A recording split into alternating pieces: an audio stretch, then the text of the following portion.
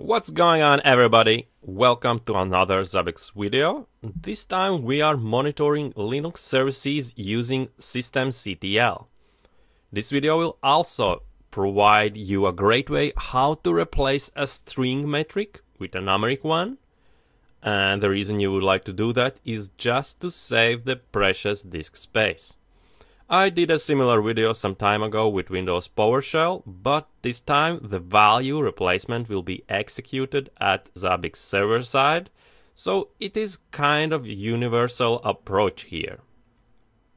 Okay, the base setup here, I have installed two user parameters, two custom item keys. One item will take care of finding out how many services are running under the system, and the second item will gather the actual status of service.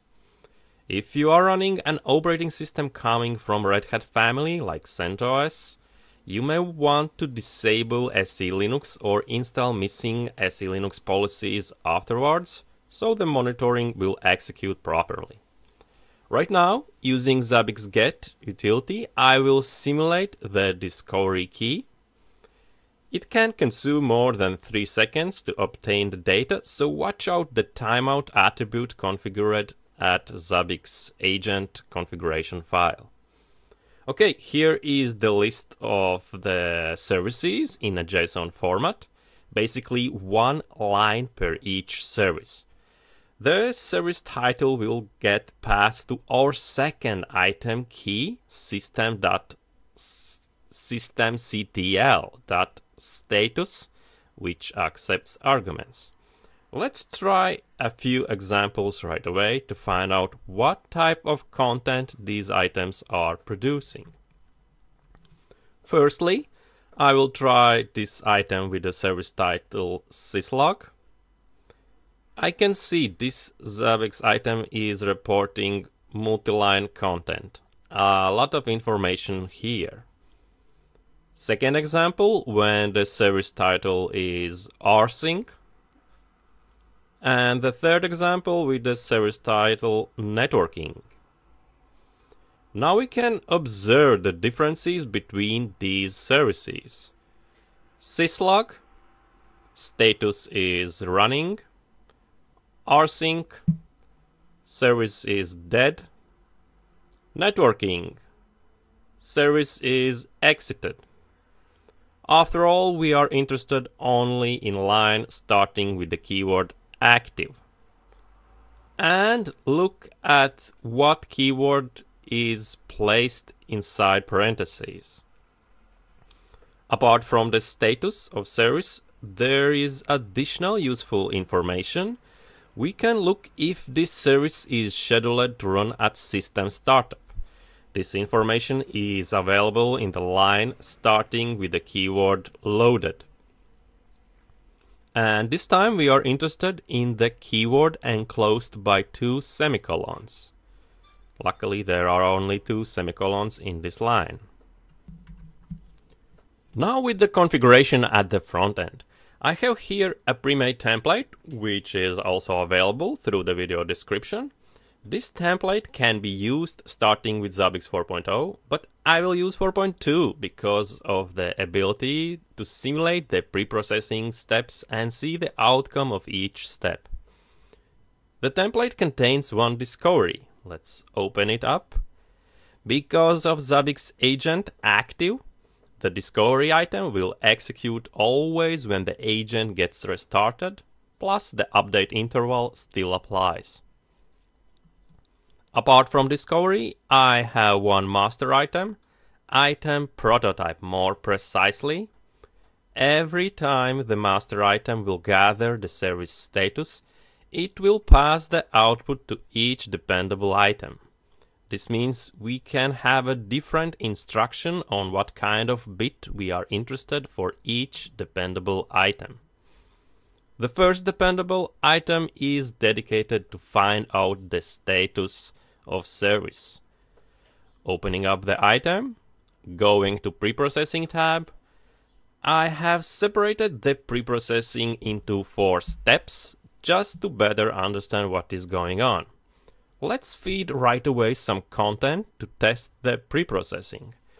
Going directly to command line, grabbing the raw content and going back to front end. Click Test All Steps, open the value field, paste the content, apply. Clicking Test button. At first, I am filtering out one line where the necessary bit is located. In the second step, I am extracting exactly the keyword, what is stored inside parentheses. Third step, whatever the keyword was captured in this step, I must print it out plus write a value map regarding each possibility. The semicolon in this context has only a separator meaning. In the last step, I am following up the value map and extracting only the corresponding number which matches my string in the third step. Let's try to place a different content in the parentheses. I will install there a keyword exited. Apply. The last step still contains a number 1, but after hitting test again, now it shows number 2, because the value map says so. If we will have a content which is not mentioned in the value map like ASDF, then after hitting the test button, Zabbix will go crazy.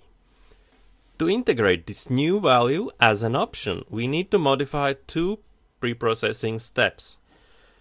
At first, include the value at the value map, and secondly, allow to capture this value in the first capturing group in the last step. Now, after hitting again the test button, it produces the number 5. This is the preprocessing for one dependable item. Going back to all item prototypes, I see here are other items too. The startup item is using the very same technique. Let's open it up. I still have the raw content in the clipboard, so I will just insert it in the value field and click test button. This dependable item works with a different line and is extracting content located between semicolons. And that's all the difference. In the item prototype list, I do have a third dependable item called contains condition. This is a bit different topic. It deserves a different video title. I will not explain it right now. Don't you even think about opening the preprocessing tab of this item and trying to understand what's going on. Okay, but as a happy ending, I guess the latest data page must be served on screen to show how the metrics are representing there. Searching for host, applying the latest data page. There are strings all over the place because the template did also include a definition of value map. But the metrics enclosed in parentheses are showing us how they are actually stored inside the database. And those are numbers, the most efficient way how to store the metric in Zabbix. Alright, that's all I wanted to show you today. If you like this video, kindly hit the like button. And as always, thanks for watching.